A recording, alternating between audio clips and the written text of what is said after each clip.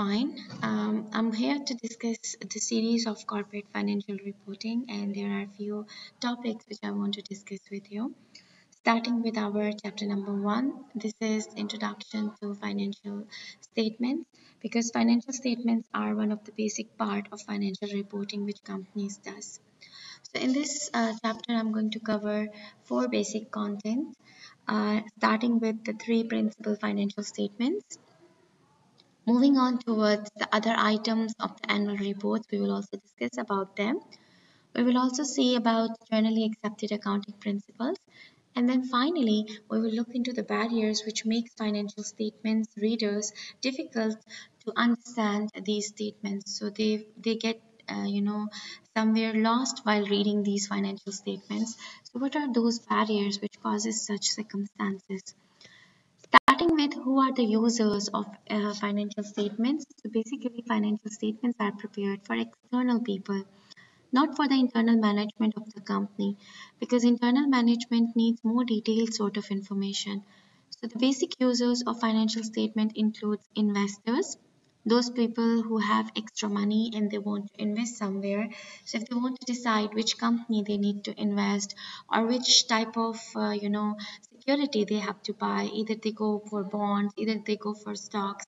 So these types of investors will typically be looking into the financial performance of the companies to choose the best for them. Then comes the bankers. In order to give the loans to the companies, bankers will judge the financial performance of the company by looking into different documents, by looking into different scenarios. And one of the basic document they look into that is the financial statements of the companies. So the bankers, they want to determine whether a company is able to service its debts, means a company will be able to pay its debts or not. For this sake, they have to look into the financial statements of these companies. Moving on towards suppliers. Suppliers also, because it's this in this era, most of the companies they do the business on credit basis.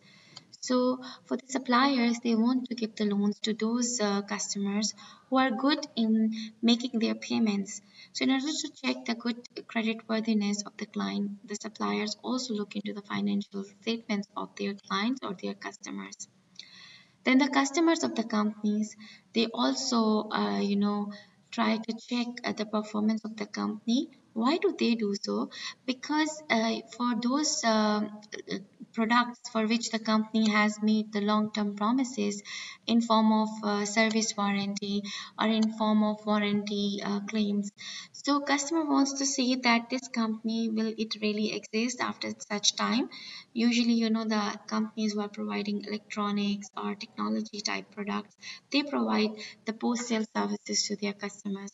So the customers of these companies will be looking into the financial strength of these companies in order to make sure the existence of these companies in the future. Then comes the tax authorities. Tax authorities also check the financial statements of the companies to make sure that the companies are paying fair amount of taxes. Then comes trade union representatives. Trade union representatives also check the financials of the companies. Why they do that? Because they have to fix the wage rate or they have to negotiate the wage rate with the company's management. So based on the financial strength, they will be deciding that are they going to increase the pay rates or what will be their requirement. Then competitors, they also check the financial performances of the companies by looking into their financial statements because they benchmark their own performance with the company's performance. So in that case, they will be looking into the financial statements. Court of law. Court of law means any law authorities. They will be checking the financial statements to measure, for example, if a company has done some practices which has caused, the damages to their competitors or to other industry participants. So before imposing, the fine on these companies, they will be checking the unfair trade practices of these companies and finding out how much profit a specific company has gained by practicing these unfair trade practices, so that a proper amount of fine could be imposed on these companies. Then antitrust regulators, they also find out in the performance of the companies by checking their market share, or you can say the profit performance of the companies. Uh, why do they do so? Because they need to make sure that the fair competition is happening in the market. Then the prospective employees, if you want to join a company, you will be of course looking into the financial strength of the company so that you make sure that how does this company deals with the employees in the long term. Why? Because they will be paying your salaries if they are good in financials. If they are weak in financials, your salaries could be late, and these things, bonuses and other stuff. So all these things you can judge by looking into the financial strengths of the companies. Why the financial statements are not helpful for the management of the company. So the corporate management, they are not the users of the financial statements. As I already mentioned that they need another set of financial statements. So financial statements, they are the responsibility of the management, but they don't provide useful information to the management because their required information is detailed. Corporate managers, they use financial statements to communicate because companies, they need to show their performance to the users of financial statements. So for that purpose, for this communication sake, corporate managers uses the financial statement to show the financial strength and the profitability of the business to the external users of financial statements. In detail, why the financial statements are not useful for the corporate managers? Because they are highly aggregated. What does highly aggregated means? That they show a total figure for each and every line item of the financial statements. So it's not useful. So might be an income statement, you have sales figure, but how much sales in which month, how many credit sales, how much cash sales, total of cash sales and credit sales we can find in the notes to financial statement, but the extra stuff, that monthly basis statements and sales return monthly basis, sales allowances monthly basis, these details will not be there in the financial statement. Also for accounts receivable, we can find the total facts and figures in the balance sheet, but we cannot have the details in the financial statements. So for extra details, company needs to look into the internal documents. So that's why financial statements are highly aggregated document. Large number of details are in small line items, they are aggregated. Due to this, there is a lot of detail missing, which is not for the practical use of managers in making the decision. Internal decision making and management control requires data that is more detailed than the data found in the annual reports. Then third point is financial statements. They are basically historical document of the recent past. You prepare financial statement once if you are preparing the quarterly financial statements. So they will be prepared once the quarter is over. History, not future, not present. If you're preparing the annual financial statements, whole year is over. It's history, it's recent past. So decision making is always for the future. Managers, they take the decisions for forward looking, not for the previous one. So manager plan, budget and forecast, and they therefore need systems that help them to perform the critical functions, not the old financial statements. And also, accounting rules like IFRS and GAAP, they are designed to measure the cost and the value of assets, which are for the reporting purpose, for the user's purpose. These could be the misleading figures for the managers. So that's why for managers, they need to focus on the cost accounting principle or managerial accounting rules and regulations in order to properly or accurately calculating the cost and analysis. So accounting rules and IFRS, let's suppose, they are designed to create the uniformity among the whole industry participants. They are not designed to help the managers to do their internal, budgeting and forecasting. So for that sake, these reports are not helpful for the managers. So these are the four reasons why the financial statements are not helpful for the management of the organization. So the three principal financial statements which we will be discussing in this chapter, it includes balance sheet, income statement, and cash flow statement.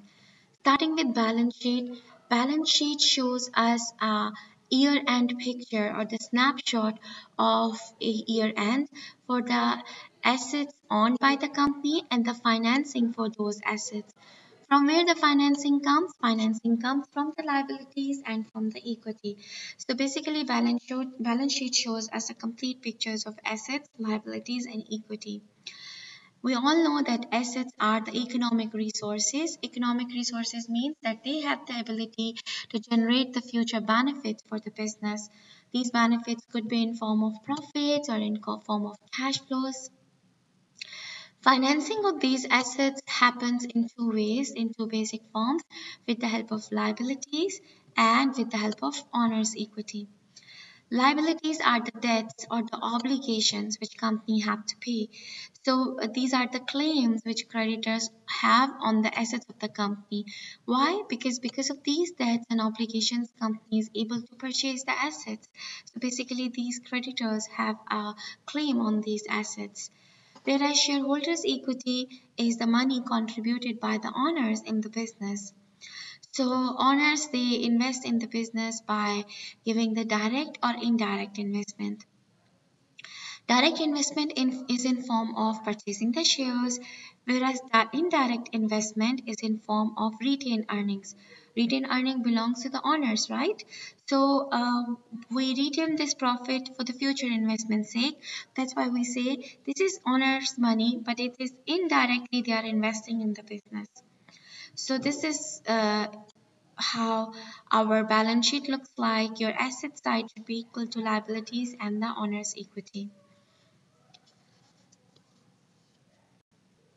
Right side, or you can say the asset side of the balance sheet should always be equal to the liability and the owner's equity side, because these resources are arranged by taking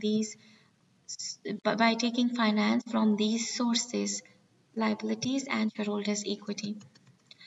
So liabilities and shareholders equity, they do not just only represent the financing which you have organized in order to purchase these resources.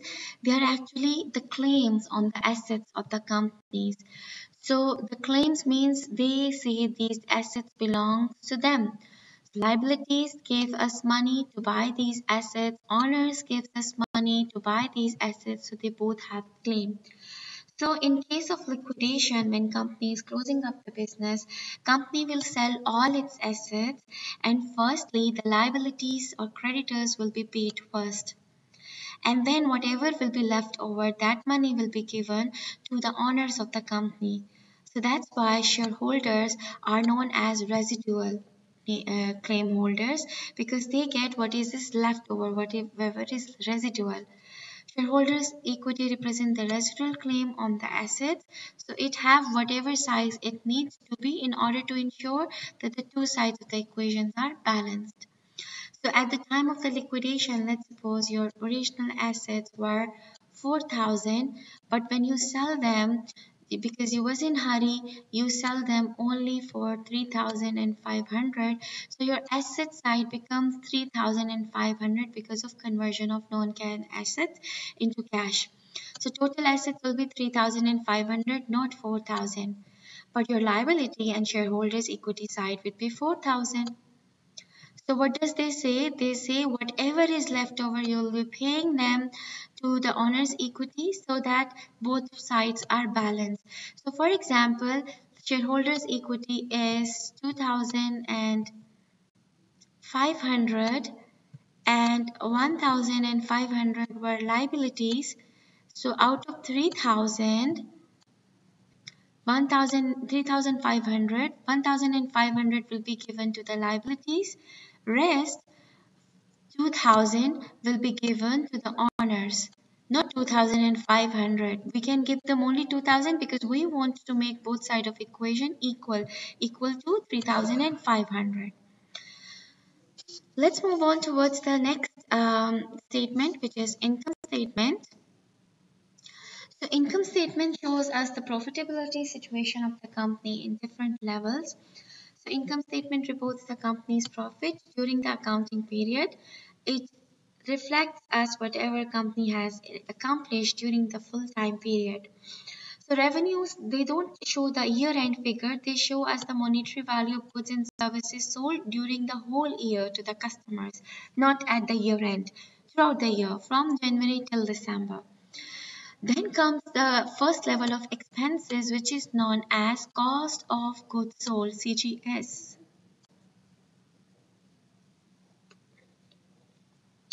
So this is the cost company has used in order to earn the money or to earn the revenue. So you incur cost to pick the product. So cost of goods sold for these sold items will be reflected as the first level of expenses. And then the first level of profit you will get after deducting this cost of goods sold from the revenue, that is known as gross profit or gross margin. So this measures the revenue net of first level of cost. Then we have operating income. How do we get the operating income? Once we subtract all the operating, expenses from our net sales. Here net sales means cost minus cost of goods sold, revenue minus cost of goods sold. So once you deduct cost of goods sold and operating expenses from your revenues, you get your operating income. This income does not include the payment of taxes. Okay, so it is excluding taxes. It measures how well the company has done in a given period of time from its normal recurring day-to-day activities or from its normal operations. What are the normal operations? Selling the goods and services. So, in order to sell these goods and services, company has to produce these goods and services which are covered in cost of goods sold. Then company has to incur, advertisement, promotion, traveling, salaries, these expenses to sell these goods properly. So they are operating expenses. You deduct them and you get your operating income. Then you have net income. You get the net income when you deduct taxes and all the non-recurring operating source of income and expenses. So non-operating means other income and expenses. It includes your gain on a revaluation of your securities, trading securities, or you can say some unseen losses you have which is not from the operations. Then your interest expenses, all these things comes under non-operating source of income and expenses. You add all the other income and you deduct all the other expenses and then you deduct the tax. Finally you get your net income. So these are the different levels of income, or you can say profits in the income statement. So you have here an example over here. If you see this one, the boxes, you have net in sales. Then from the net sales, you deduct cost of goods sold. Then you deduct all other expenses. You get your operating profit. They did not mention the gross profits. If you want to add, you will have it over here. Total net sales minus cost of goods sold. You will have your gross profit. Then you deduct your operating expenses out of it. You get your operating profit. Then all other expenses, when you deduct, you get your net income. Moving on towards the third major statement, that is cash flow statement. So cash flow statement summarizes the inflows and outflows of the cash that happened during the year from the three major primary activities of the business.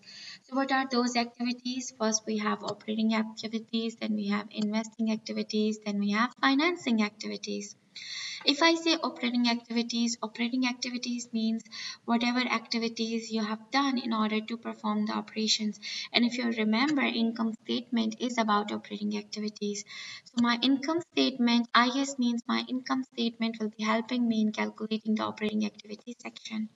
In chapter number 4, we will be discussing cash flow statement in more detail. Then comes investing activities. Investing activities shows all the investments you have done during the year. So you have done investment in the property, plant and equipment, which is machinery and equipment. You have done investment in the securities of other companies by purchasing the bonds.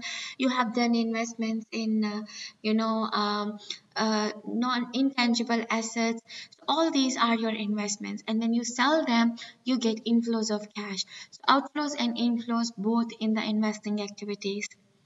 So non-current assets will be helping me in making the investing activity section of the cash flow statement.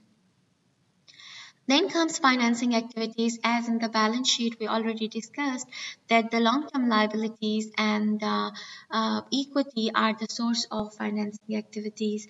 So the long-term loans, then issuing of the shares, they are the inflows. When you purchase back your shares, which is treasury shares, that's an outflow. Payment of the dividend, that's also an outflow. Paying off your loan, that's also an outflow. Borrowing the money is an inflow. So these are different items in the financing activity section. So I must say long-term liabilities and owners equity are the source of financing activities in the cash flow statement. Current assets and current liabilities also supports in making our operating activity section. Why? Because current assets and current liabilities are the results of operations. You sell the goods, but you did not collect the money in cash, so accounts receivable are generated. They are current assets. You have paid the rent for your building in advance. So money goes from your hand because of a current asset, which is as a result of operation. Paying rent is operations, right? So that's prepaid rent. So it's a current asset. Current liabilities, your employees has worked for full year, but you did not pay them salaries. Salaries expenses generated, that's the result of operation, but you're generating salaries payable, then rent payable, then accounts payable. So all these are the results of operations. So in summary, current assets, current liabilities, and income statements helps us in creating operating activities of the cash flow. Non-current assets helps us in preparing investing activity section. Long-term liabilities and owners equity helps us in preparing financing activity section. When you are done with preparing of all these three sections, you net off your answer, and the net cash flow which you get by netting off the answer, net cash flow during the period for all the three activities, it must be equal to the change in the cash, net increase or decrease. What does it mean? In your balance sheet, you have 2 years balance sheet. Let's suppose 2022 and 2023. I'm writing this 23. 2 years balance sheet. In 2022, you have a cash balance of 12,000. And in 2023, you have a cash balance of, let's suppose, 14,000. So how much cash increased? That increased with 2,000 during the year. That's why 2023 cash is 2,000 more than 2022. So they say that balance sheet this difference should be equal to your answer, what you are getting by adding these three activities of the cash flow statement. The statement, what does cash flow statement ultimately tells us? It tells us the activities that gave rise, means those activities which brings the cash flow to the companies, and those activities which took the cash flow, which have used the cash from the business. So how these statements are related? Just now I showed you one component, that the balance sheet cash difference should be equal to the answer of cash flow. So let's see how these three statements look similar, or is they linked with each other.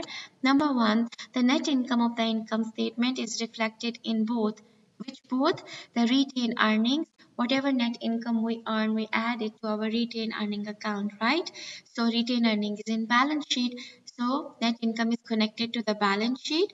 Also, it is the first item in the operating activity section of the cash flow statement. In indirect method of cash flow statement, we started from the net income. So this is how income statement is connected with the balance sheet and cash flow statement.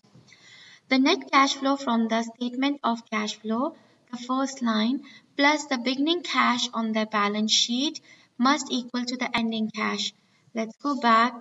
They say that whatever net cash you get by adding these three activities, if you add this, for example, my answer for these three activities total is 2000.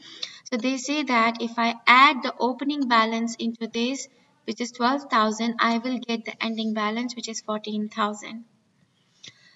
Third one, net increase or decrease in cash flow recorded in the cash flow statement must be equal to the difference between the cash balances of both year in the balance sheet. Can you see? They say that whatever net increase or decrease you get, this one, it should be equal to the difference between opening and ending balance of the balance sheet. So this is how cash flow statement is connected to the balance sheet. It is expected that the company's performance as reflected in the income statement to influence its cash flow, and for both profit and cash flow to influence in the balance sheet. So they say that income statement affects your cash flow statement and the balance sheet, whereas cash flow statement affects the balance sheet of the company. So these three statements are connected in this way. When we talk about financial reporting, it does not include only the financial statements, it includes more items as well. So the annual reports of the companies includes not only financial statement, but these items as well. Starting with the statement of change in shareholders' equity, we already taught you that how the shareholders equity statement looks like in financial accounting. You study preparing the shareholders equity. So companies, they also make it a part of their annual reports. So this is also mentioned over there.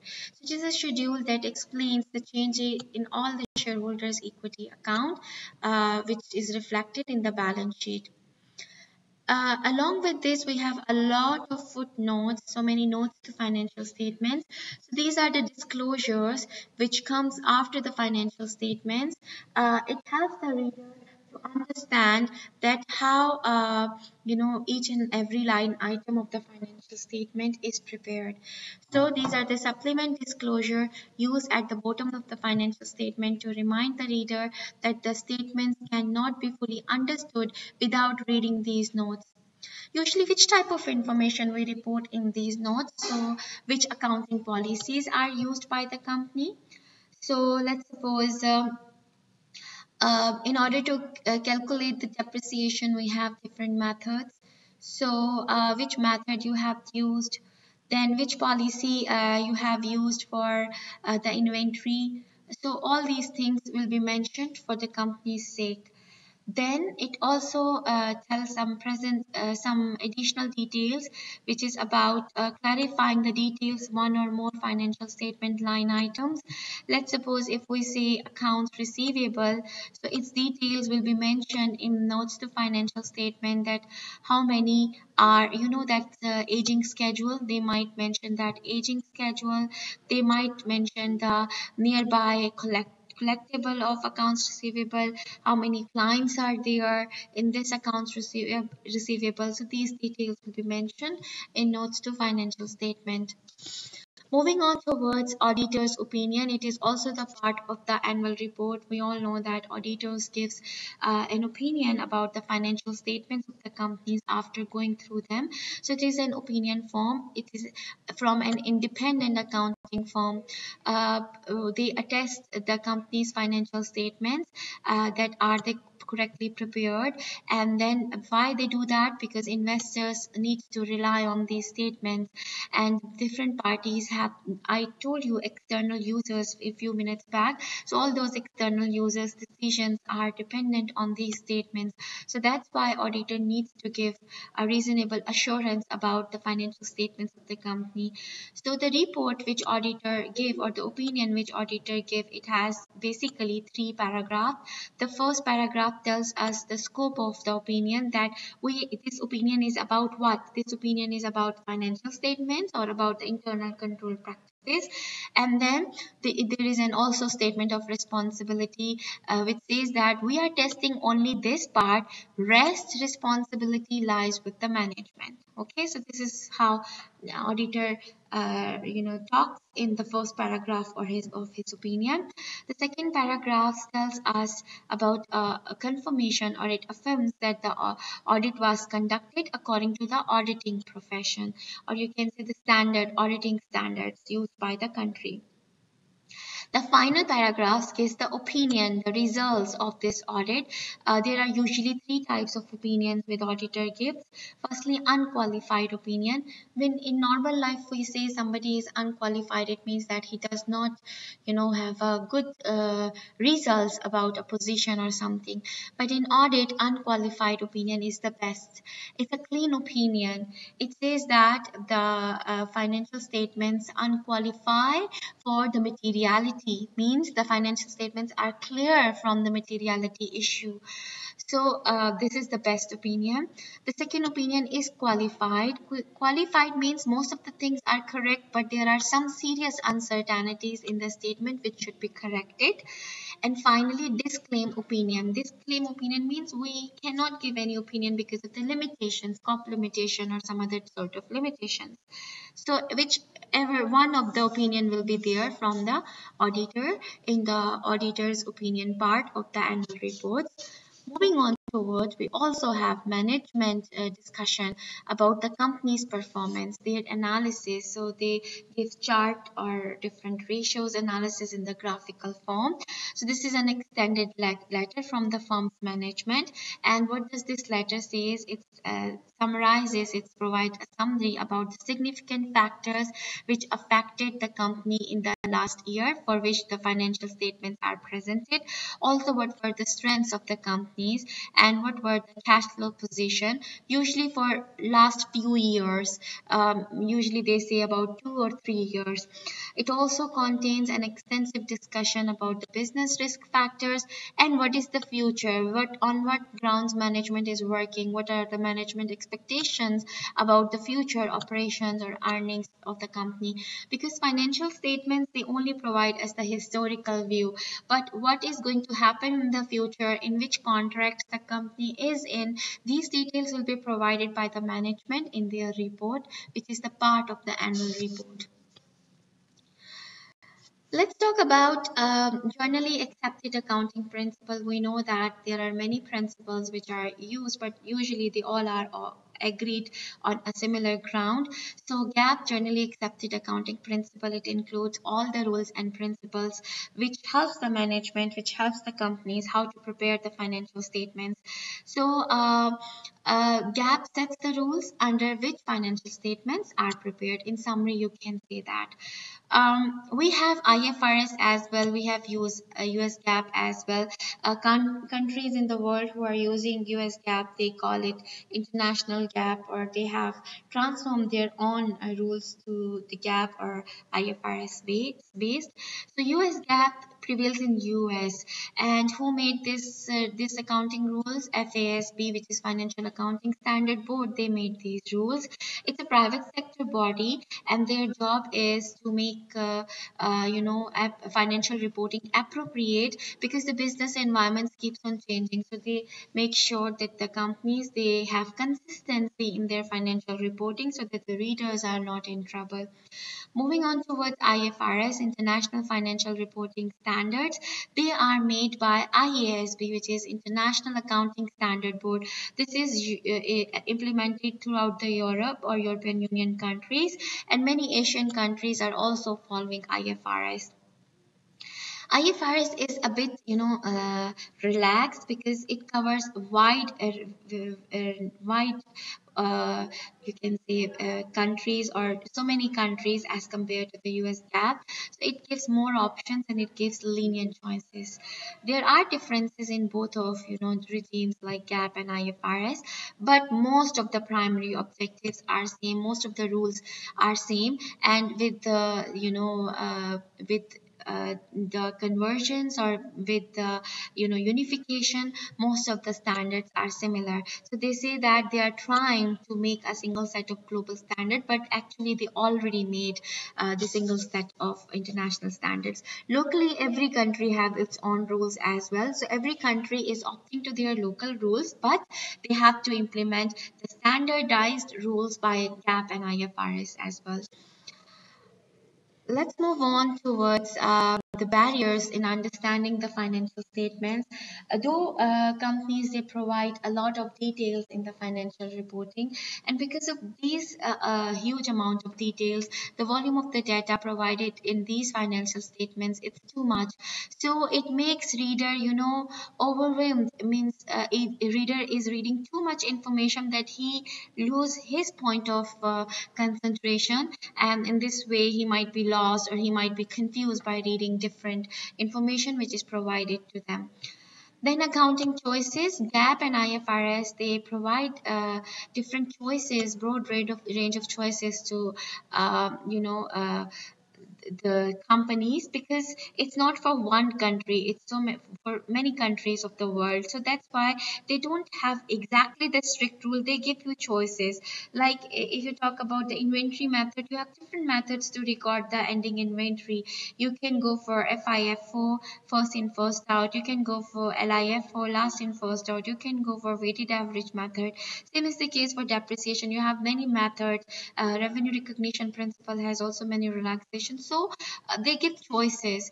So for the readers, when they are comparing the statements of different companies, they become confused. It becomes complex for the reader to understand. However, it is a logical thing because of the diversity in the business world. All the businesses are not same; they are diverse, so they need to have the relaxed, rules. IFRS and GAAP they should be flexible enough to accommodate all sort of business model. So how the readers get their complication overcome? So they take the help of different financial analysts who draft the statement for them in the similar way so that the comparison becomes easy. Moving on towards the next barrier, that is earning management. So, earning management is a tool which is used by the corporate management, and it creates the biasness, or it creates the distortion in the company's financial statements. It is not appreciated. So, a company's a commonly used term that is used to describe the conscious. Conscious means known. Management know. Consciously, management tries to distort or bias the corporate reports. Earning management can be a great tool for the management to mislead the capital market by showing their good results. What could be the possible example? Faulty revenue recognition. The revenue is not recognized yet, but management is recording it as a revenue to show good picture of net income. Then improper recognition of losses and expenses. They are underestimating their losses and expenses to show a good picture of profits. Then research and development costs. They are not, putting it in expenses. They are putting it as a part of product cost and making it the part of inventory. So these are the tools of earning management, which makes the profits looks good, but in the real one, they are not the good ones. So this tool is not, appreciated. Management should not go for it, and then and it could mislead the readers. Then comes incompleteness. For the accounting people, they know that there are so many intangible assets which company cannot record in its financial statements because they are not allowed to be recorded. Like most common example is goodwill. You cannot record the goodwill until and unless you purchase a full business unit. But businesses have good repute because of their experienced employees, because of their good services. So intangible assets assets which are developed in the companies are included in the balance sheet only when company purchase an asset, or you can say company purchase something from another company. Like I gave you an example of goodwill. Also patents, you can only write them in your balance sheet as an intangible asset when you purchase it. So other than that, internally developed things, internally developed formulas which are not registered, they will not be the part of your financial statements. So intangible assets, they are not completely reported. Now the sophisticated readers means non-readers, they will know that everything cannot be revealed in the financial statements. But what about an initial reader who is not good, in accounting? They are judging everything from the financial statements. They might not understand these things. So it makes financial statements a bit tricky for these readers.